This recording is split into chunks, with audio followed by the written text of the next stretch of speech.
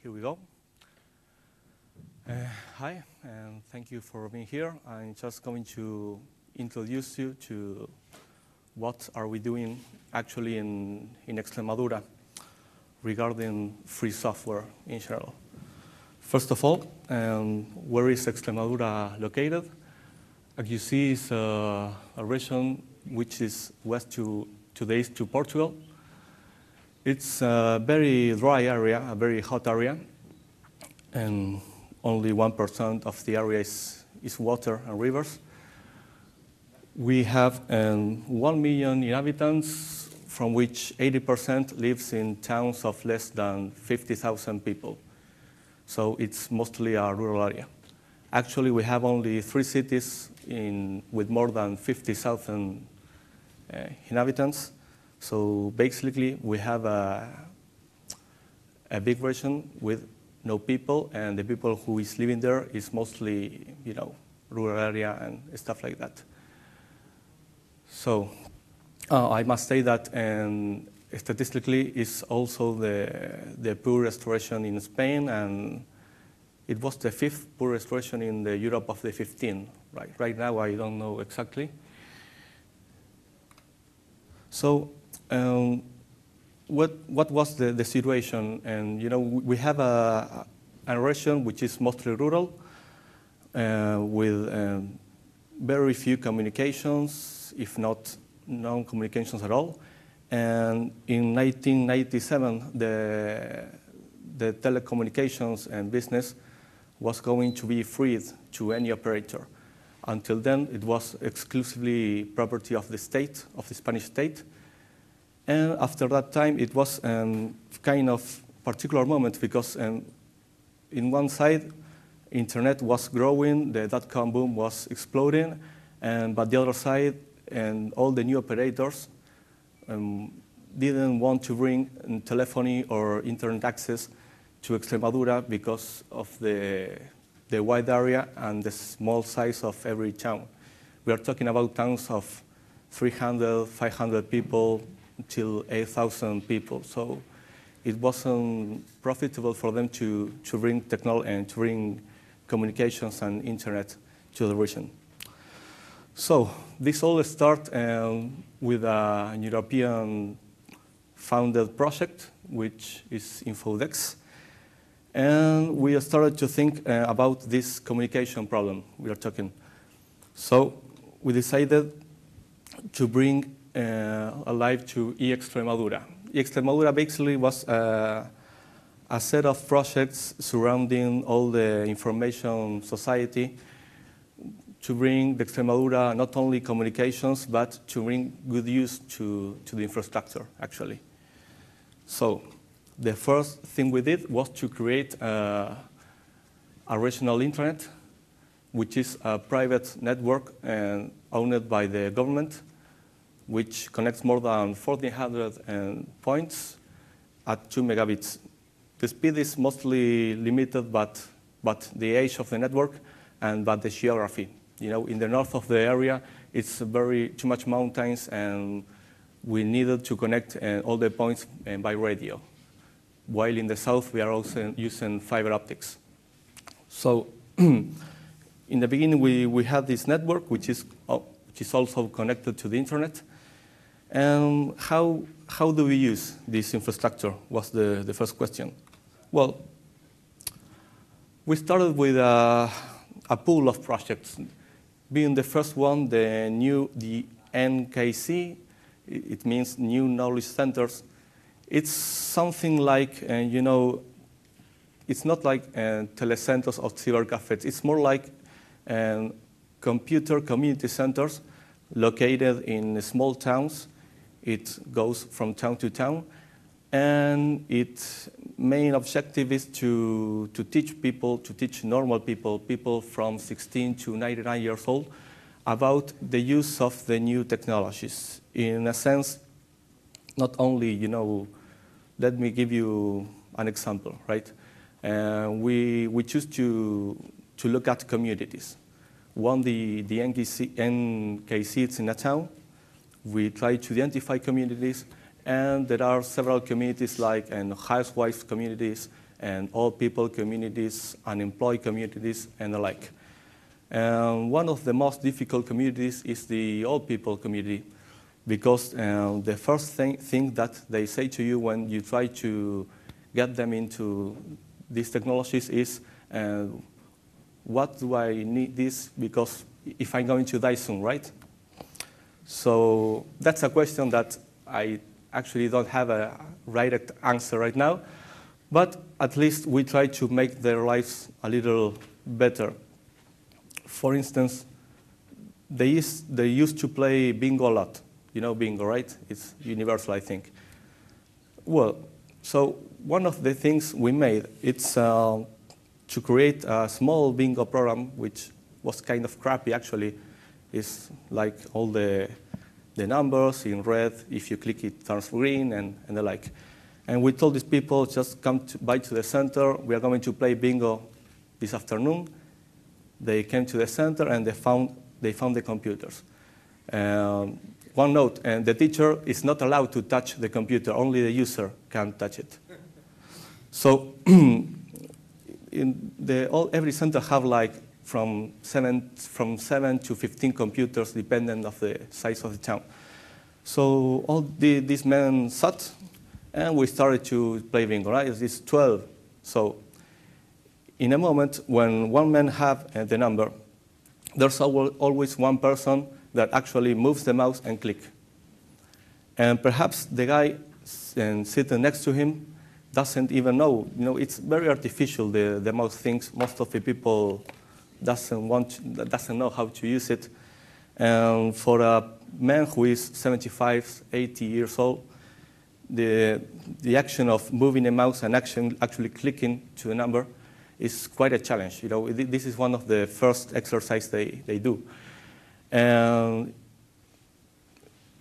for the purpose of winning the bingo, they all end up at least pointing and clicking to this thing.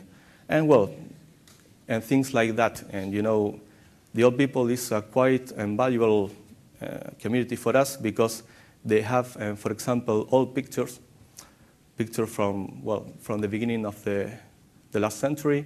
There's a lot of documentation of Extremadura itself that it's not in the books, but these people have. So actually teaching them, for example, to scan a photograph and fill up a form and tell us about what they used to do, what they used to work, and how were their weddings and the like.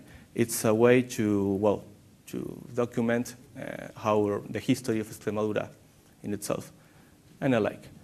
That's a small project, but it's joyful. The second one, it's perhaps the most spectacular one because of the numbers. It's the Educational Technological Network. And from a population of 1 million inhabitants, we have perhaps 150,000 students. This is our high school students.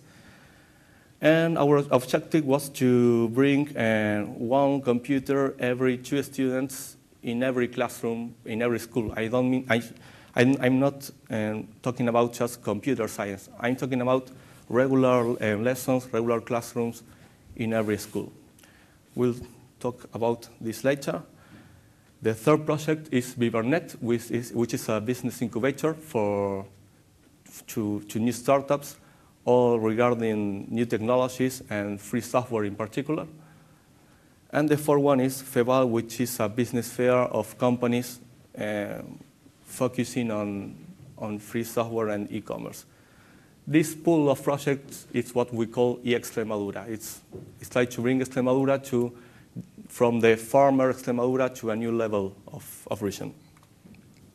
So the question is, well, we have a network, we have nice projects, but how do we assure that these projects are going to work? And the answer was Linux, which comes from Linux from Extremadura, and it's okay.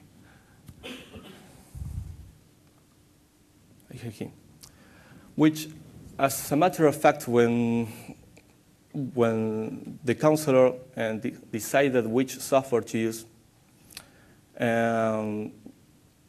we choose a free software as a matter of cost saving, as we are going to see later.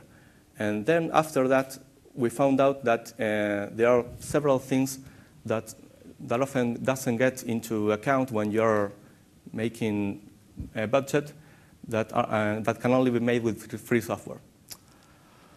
For example, when you have an educational network, well, you have several teachers from several signatures, and it's quite often that a teacher sees something on the internet, some software that he likes to install. And imagine, for example, the situation when we have and let's suppose that there's no virus and worms, and given the security side, the teacher who needs to install a simple program to use with their students.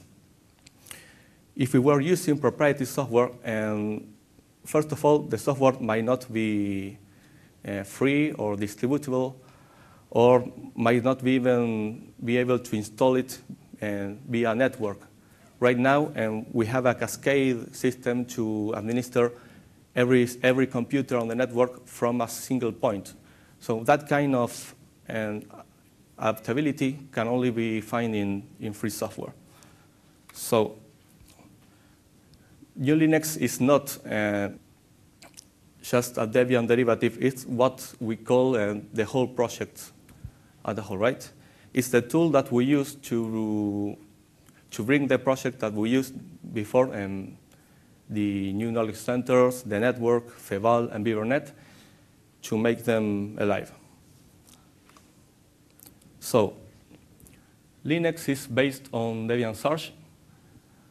It's used in the public administration, in schools, and the new knowledge centers, BeaverNet, and every project who is co-financed by the Extremadura whole project. Some technical specs, just for the freaky guys over here. Well, Linux is based on Debian.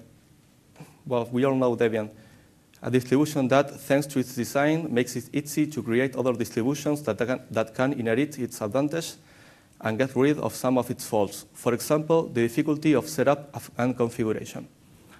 Actually, the fault that it's talking about, it's mostly the most common problem that we must face when creating a distribution for a region. Okay, Debian is very easy to upgrade, to install software.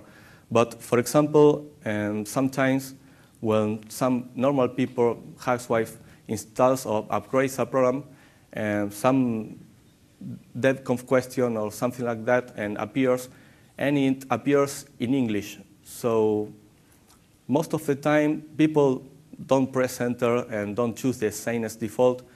Perhaps they just close the window or reboot the computer, broken the whole thing, you know. And most of the work we have to do is to try to seed DebConf to avoid those questions and stuff like that, to prevent the user to fuck it up, basically.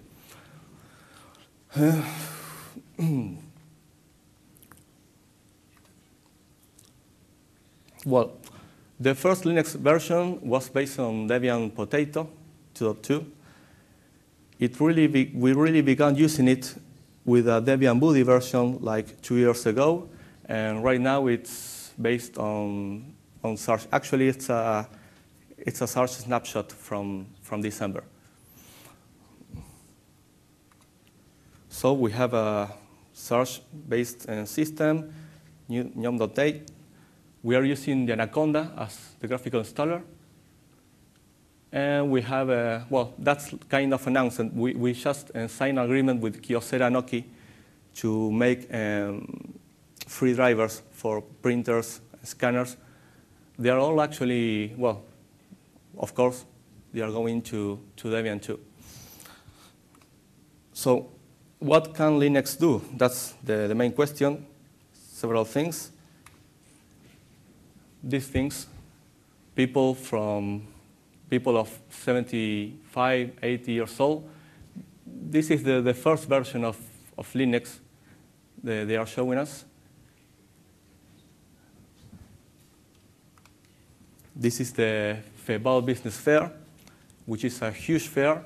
What we are looking at there is, and Juega Linux is a special version of Linux with several games and stuff for teenagers, because one of the problems we had was that the Linux was being used in the schools, what the kids want to play games. So we just made some, it's the same, it's a DVD version with 150 plus games and stuff. So the Extremadura's technological network is one server per high school, one computer every 2 students in every classroom in every high school, one printer per department, one computer per teacher. Any student can log in any computer. All the network can be controlled remotely. The teacher can control the classroom. We also have one computer every 5 students in primary school. We started doing this last year.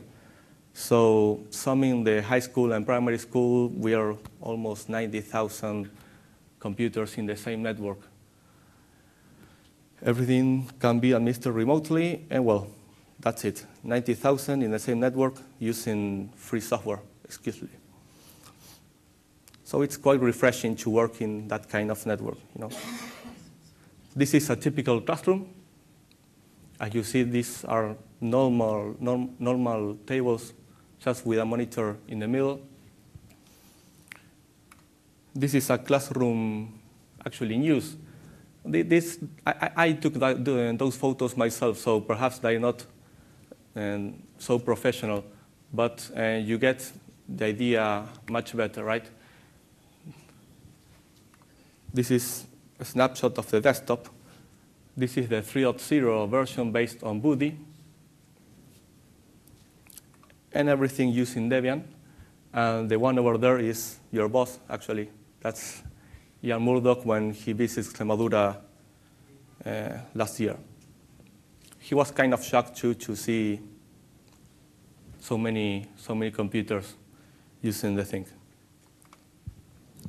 Well, we also use Linux in several ways. We have Linux Empresa, which is Debian for small and medium companies. 98% of the companies in Extremadura are small, so we have several accounting and programs and point-of-sale programs and stuff like that. Juega Linux, which is Debian for teenagers and gamers. Linux Edu, which is a special suite for educational purposes. And we also have different localized versions for Portuguese, Brazilian Portuguese, Italian, Greek, and soon we'll have traditional Chinese. And most of these localized versions are part of cooperation agreements between Extremadura and different governments. We are also using Linux for the vehicular and technical inspection. That's cool because when you go with your car to the annual check, you see the guys using a special version or with free software. So it's like free software land. It's nice. That's why.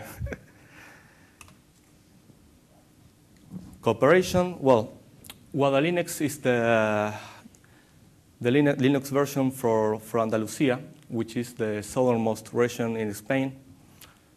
Very well known for its beaches and parties. We have eSafer, which is a project, a European project to validate Linux in different platforms. We have a cooperation protocol with Porto Alegre, Brazil. We have also a Linux version for Colombia. That was a nice surprise because we almost didn't know about it. These Colombian people came to Extremadura, and the following year they came with the CD and they were using Linux call in several centers like the new knowledge centers. We have Linux to India, and we have we always have make cooperation agreements with Brazil, Chile, Argentina, Uruguay, and El Salvador. Actually, as you see, we usually tend to make agreements with South America. It's culturally, perhaps it's the closermost region we have. Oh, this is the front page of Linux Call for Colombia.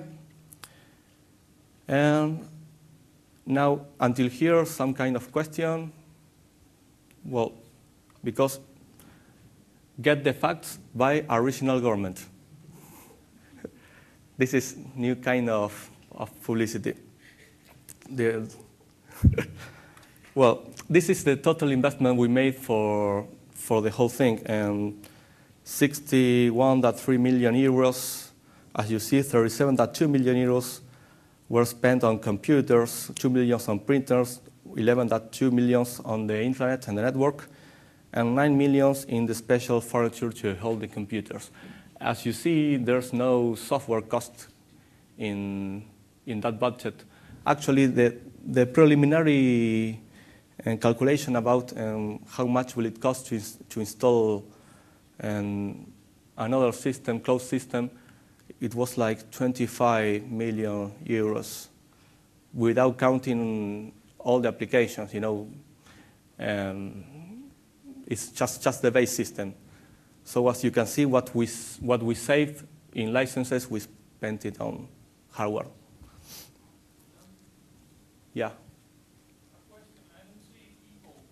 Well, people, that's one of the best parts, because most of us actually are public servants, you know. So, but not me, for instance, but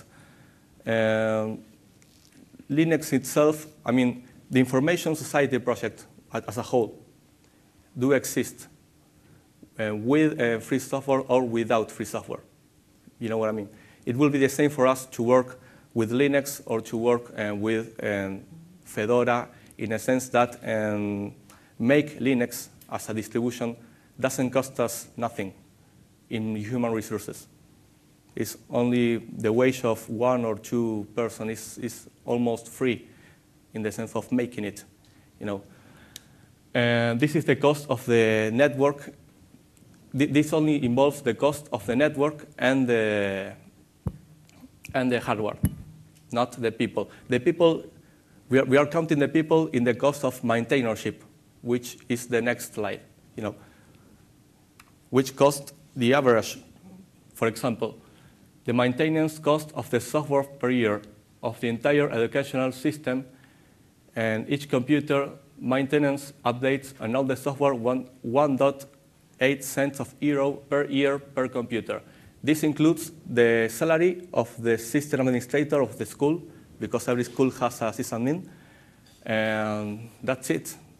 Get the facts is not much more than this, really. They spend a lot more dealing with hardware failures. Yeah. Actually, right now, no, because the hardware is under warranty. We have a 5-year. Eventually, yeah. This includes, yes, it's very common for students to. When we started, we used to use a mouse with a ball. And you know, the children used to throw the ball to each other. Or we have a cabinet under the table which has a key. And one day, we found some teenager selling the key at €1 in the so to the others and stuff like that. It's like a black market inside the school. So this includes things like that. Or no, the thing I love the most is when they play Scrabble with the keyboard. For example, they just take off the keys and make phrases. So it's not a QWERTY keyboard, it's no, fuck off keyboard, depending on the kind of phrase they form. So you tend to see all kind of things when you put 90,000 computers to children. So this is the cost of keeping that control. This is almost free, actually. So questions? Yes? Can you give more specifics about technical details, like the live CD, terminal services, something like this? So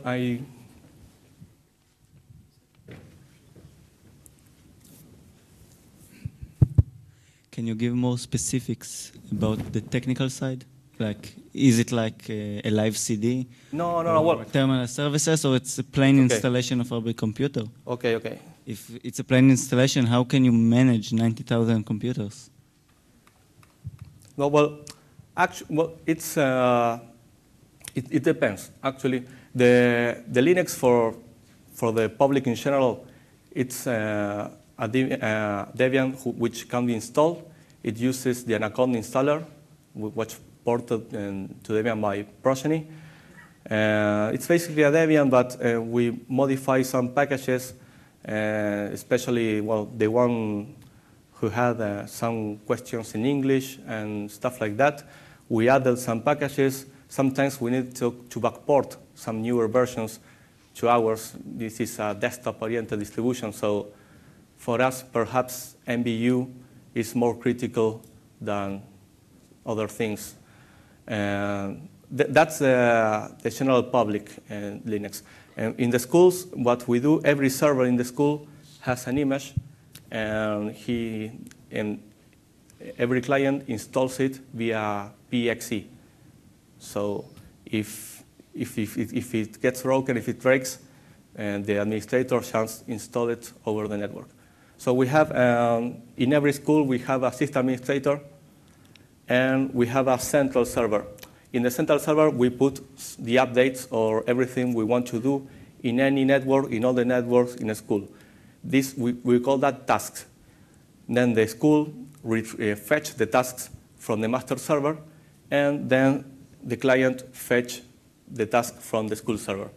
So theoretically, we can reinstall any computer from the central point of the network. That's how we manage it. It's all shell scripting. It's nothing more like that. A huge one, but it's. Thank you. So another question. Okay. Run.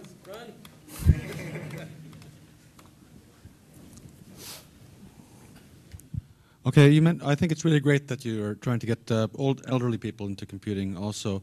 You mentioned the possibility of them to put like old photos or perhaps information about themselves. I'd like to know, have you had any experiences like with how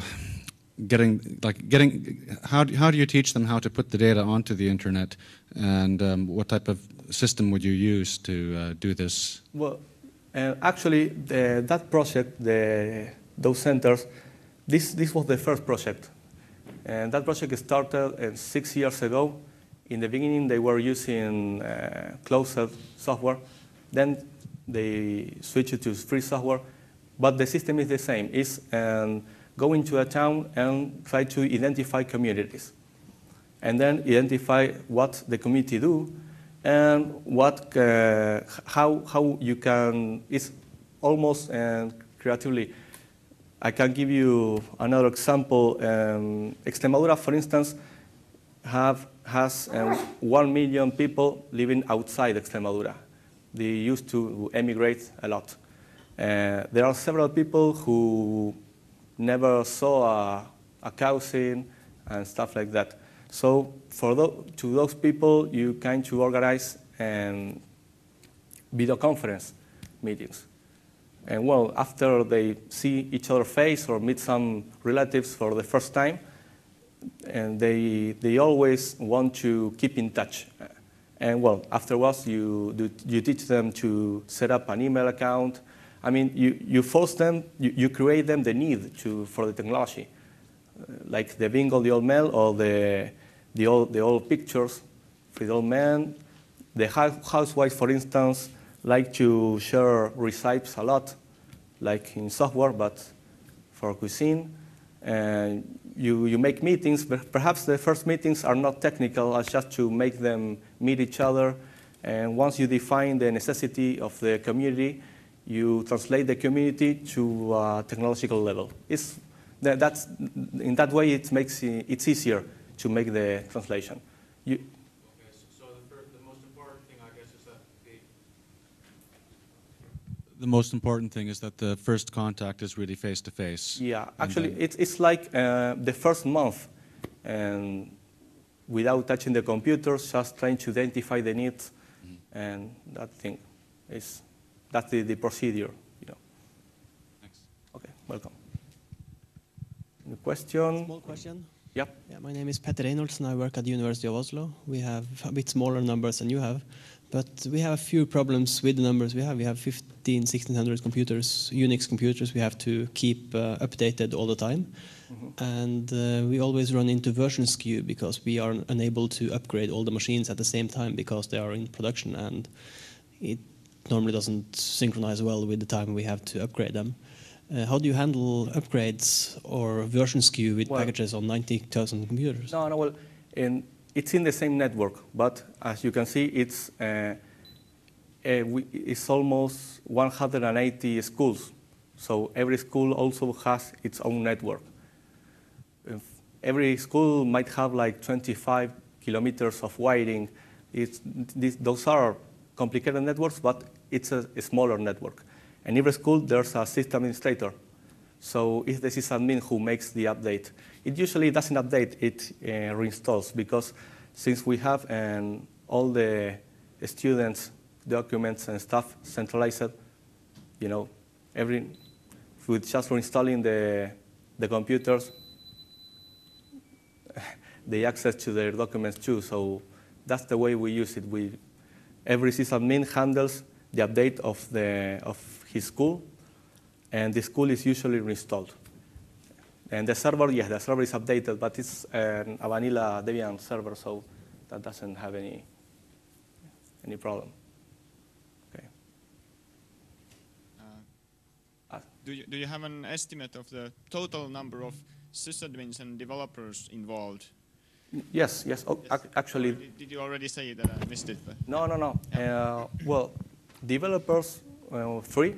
We are 3. Sysadmins is 1 per school, which 180. That's the total number.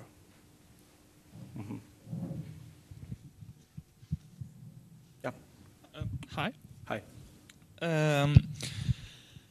When you talk about how you involve communities of elder people, it's really a masterpiece of like user analysis, task analysis, ergonomics, find needs. I mean, find the good ones and then find a solution for them. The bingo one is great, and many others you're doing, which is astonishing to me because every day I meet lots of people who just don't get these kind of things and keep doing errors like all the way, and you seem to be like show up out of the blue and do everything right. So like, where's the deal? Do you have the assistance of like some Actually, sociology university, or are you smart because it's an agricultural region, so everyone is tied to practice? Well, actually, and that might be the key point, because in every center, the person who is in the center and coordinating the tasks doesn't have a clue about computers or software. I mean, he knows or she knows how to use them, but is not an informatic computer science advocate. So they are, most of them, sociologists, psychologists, and things like that. Anyway, if you're interested in the topic, that project made 3 manuals describing the methodology we used and the results and all the things during the past 6 years we are doing this. So in any case, we just talk afterwards and we keep in touch to get those manuals, if you like to. Okay?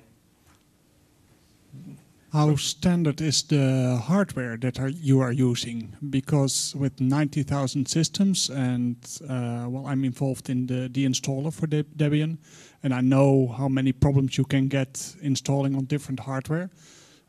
So how do you deal with that?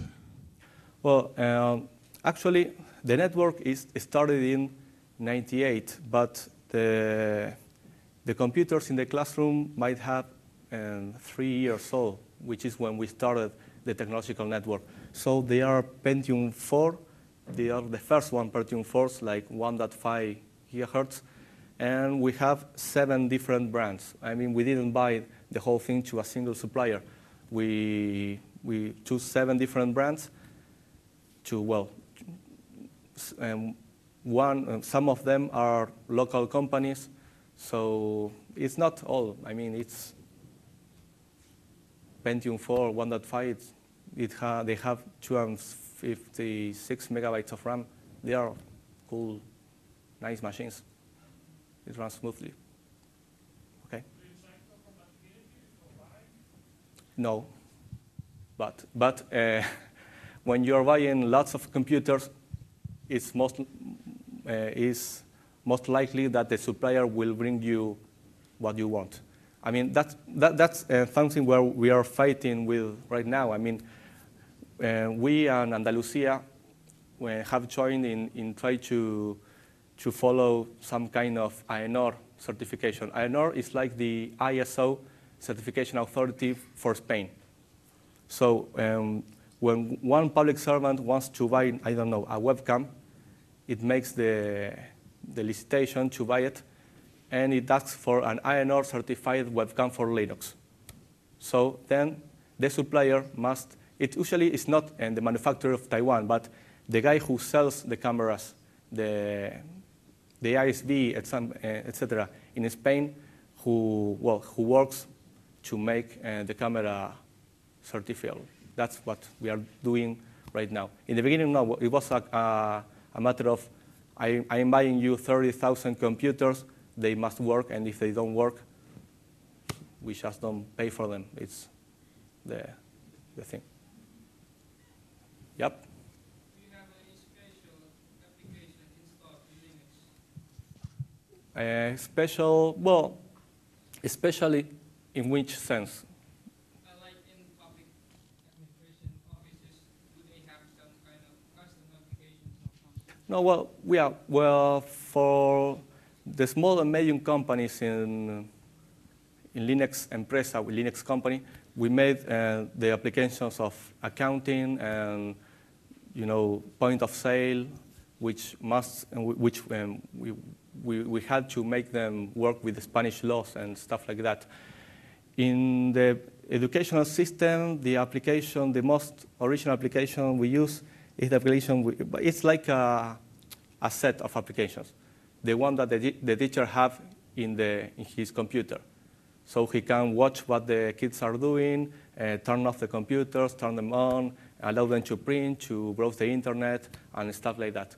It's actually that application is free. I mean, in Andalusia are using it too. It's more like it's been made in Gamba. It's a front end to several applications, BNC and all that thing. So yes, it's more like glue code, we made to try to make things easier. Nothing huge right now. One more thing. Yep. Have you had any attack to this network? Sorry? Have you had any attack? Attack? Yes. No. Nobody cares for us, so right now. Okay. Yep. Bring that thing down here. I could stand up and yell.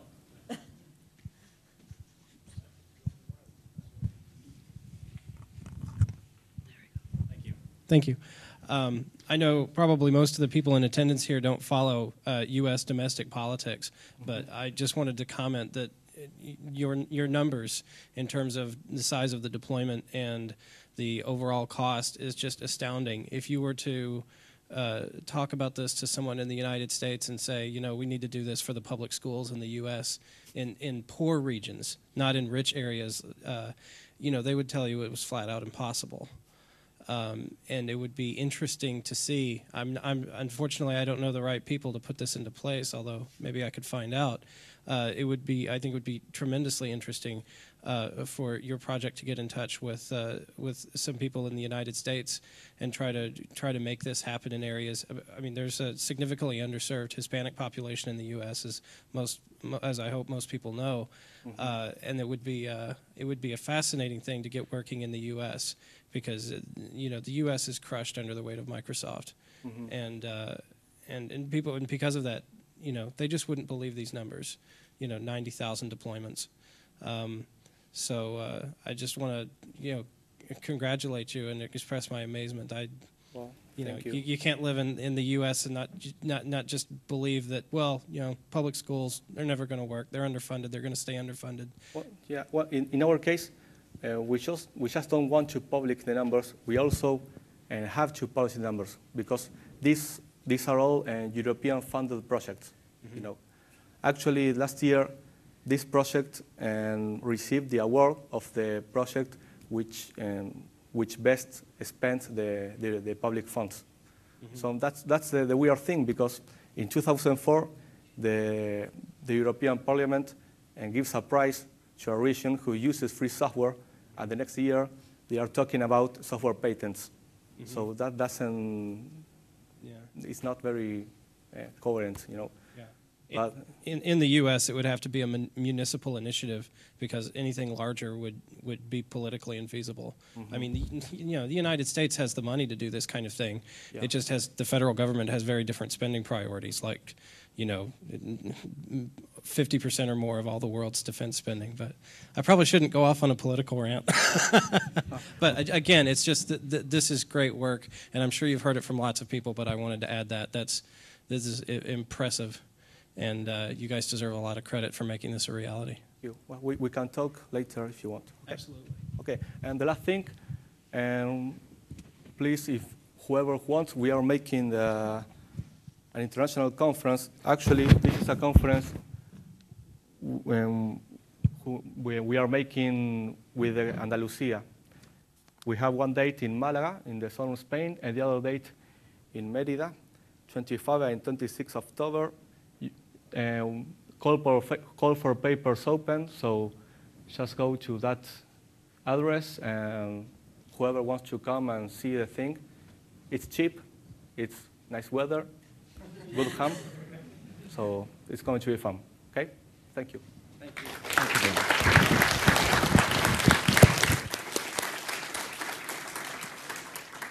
So we're going to take a 10-minute breaks now, since it's been a long talk, and continue afterwards.